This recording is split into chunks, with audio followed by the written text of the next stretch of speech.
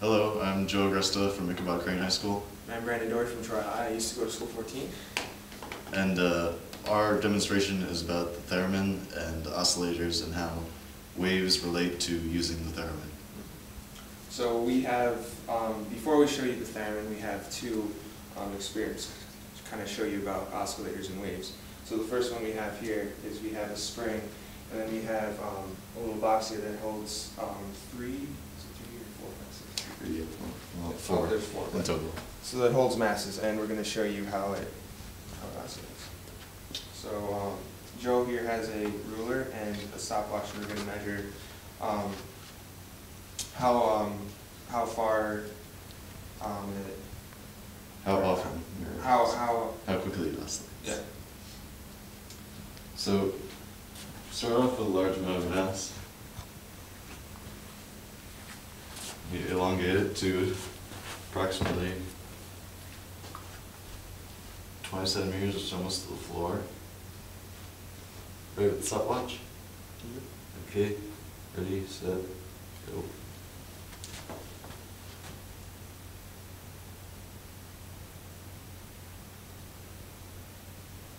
And it's 10 seconds more.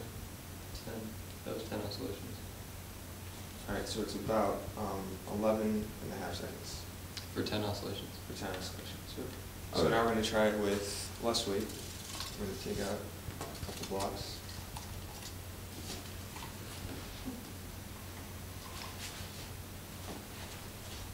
And to make sure we're adding the same amount of energy, we're going to make sure we elongate about 20 centimeters again, so down to 10 here.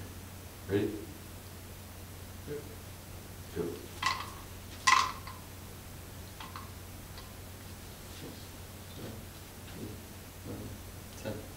Alright, so you can see that was 7 seconds. So when you have less mass, it oscillates quicker.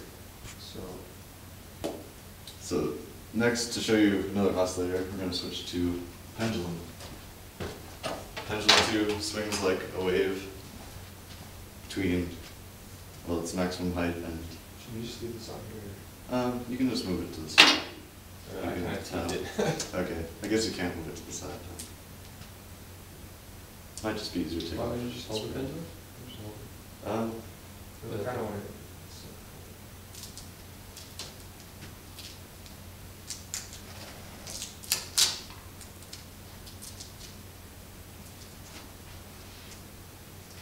So basically, while they're doing that, we're going to talk about how between the bottom of the spring, when it's elongated, to when it reaches its top, it's constantly oscillating in a wave-like form. So if you plot the position of the mass over time, you see something like a transverse wave, like...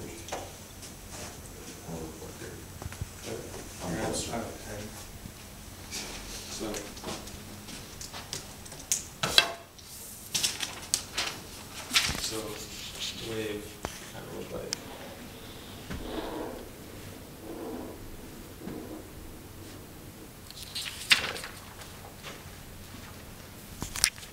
Alright, so next we'll move to pendulum.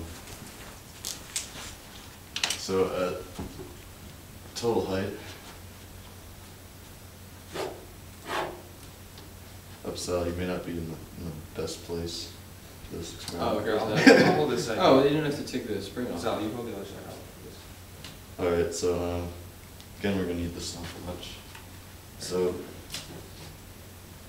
we're going to count how many times at this length it takes for the pendulum to swing back and forth in 10 seconds, let's say. Alright, so ready? Yep. Go.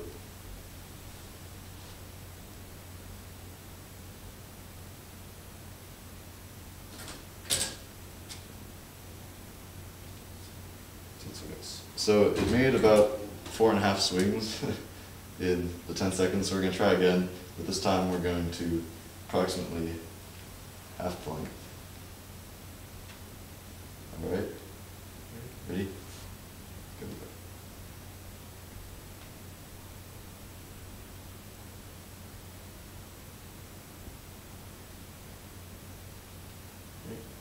So that time it was about 6.5 full swings. And we can try one more time with the length even smaller, up around just a few centimeters. So ready? Yep. Go.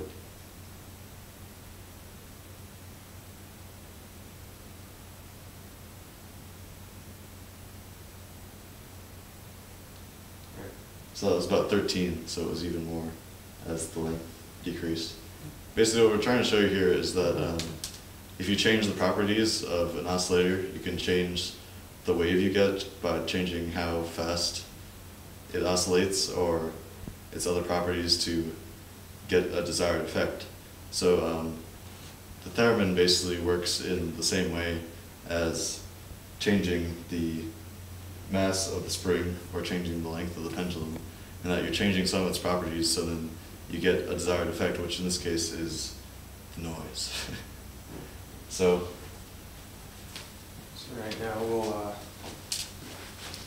kind of show you what the theremin works. So you guys probably don't know what this is, but this is a theremin, and this is kind of everything we were talking about earlier is leading up to the theremin. So as you can see here, when I move my hand closer to this, it starts making sound.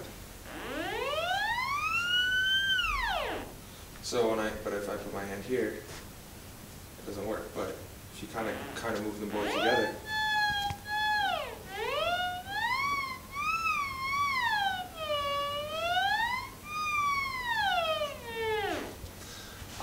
and kind of what we're talking about earlier with waves is it's kind of hard to explain them out of phase waves, but so here's a normal wave, and you can see here this wave is a little different, and it is should I say like this is a sine the wave, difference? this is a cosine? No. Or? It's the difference between the waves that creates the effect, I guess. Basically, in the theremin, there is an oscillating signal, well, a pair of them, and when they're different, that's what creates the noise. So when you move closer to the theremin, you're changing the properties of the theremin and changing one of those waves. So as one of those waves changes, the sound is made because you are changing it.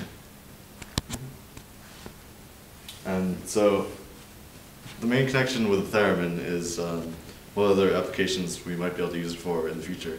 So in the field of smart lighting, we thought that maybe we could use theremin-like technology to make lighting sensors for the future, or maybe ways that you could walk into a room and all the lights could come on for you without having to tell them to, or ways that could tell that you're still in the room so that the lights stay on. But in this way, the theremin could be a possible future to light sensors.